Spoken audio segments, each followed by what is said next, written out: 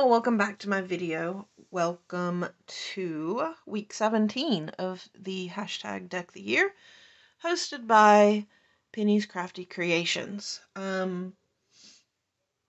You'll probably see this video on time, which is a surprise, I know. I have a few sets done that I would like to go ahead and pre-record so that I don't continue to get further behind. My problem isn't creating. I make sure to create at least 15 minutes each day just to keep my mental health in check, and that's, no exaggeration.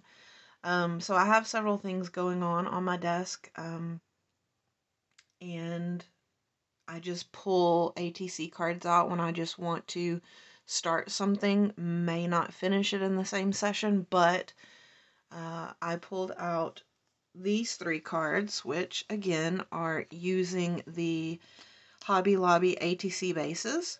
We used the Midnight Garden paper from Prima, and these are really simple cards. I wanted to use my embossing powders more, and I don't pull for them as often as I probably should because I just think they're magical, and I wanted to put some script on the cards, not using the same stamps that I usually use. So this one is, let me see if I can find it. This stamp is by Crafter's Companion. It's part of the Parisian collection, and it's called Provincial Peony.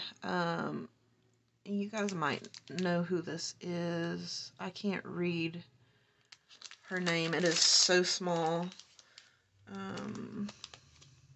Darn it, I can't read it. Sarah Davies. Alright, so all I did was I inked the edges with my black ink, embossed using the Ranger Vintage Pearl powder, and they came out super lovely. And all I did was add, I distressed around the edges of these little sticker quotes that I got from Temu, and I just added them. So super simple cards, but really make an impact. I love the embossing powder effect, and I encourage you, if you have not used your embossing powders for your ATC cards, give it a try. It's super fun. Not too messy because it's just an ATC card.